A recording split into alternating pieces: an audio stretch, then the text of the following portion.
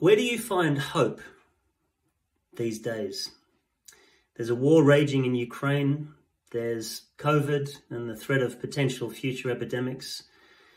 There's increasingly frequent weather events, extreme weather events. There's the fracturing of Western institutions and systems.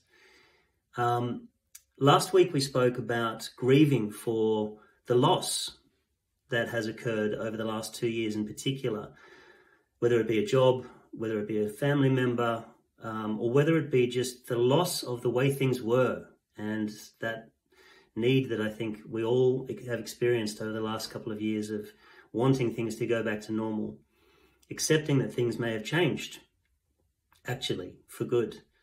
This week I'd like to talk about something slightly different, which is noticing the small things around us at all times, everywhere, that can give us hope in the face of everything that's going on.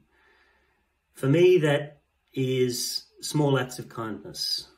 That is shared emotion, whether it be laughter or tears. That's a shared flicker of understanding between two people. That is the timeless, looking up at the stars, seeing a child struggling to tie her shoelaces, seeing a spider making a web. These are things which give me hope.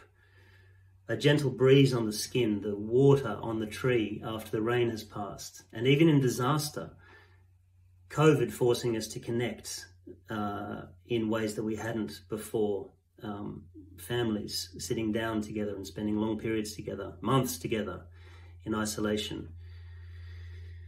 And those acts of heroism and defiance that we're seeing in the war, the West rallying together, it gives me hope. My message this week is, if you want hope, look closer, because it's everywhere. Have a great week.